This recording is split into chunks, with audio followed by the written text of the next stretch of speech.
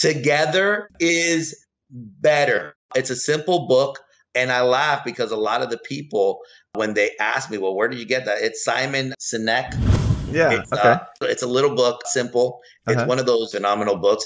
I actually just finished reading How Full Is Your Bucket? Interesting. And that's a really, really, really good book. I think that one of the things that a lot of people don't understand is that they give and they give and they give and they don't replenish themselves. And Yes. I think that for me, that's why I sit back and I read, because I'm all about replenishing.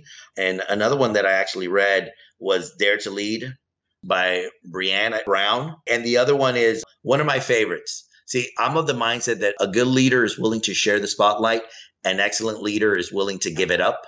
Mm. And I actually read a really good book that it's The Leader Who Had No Title.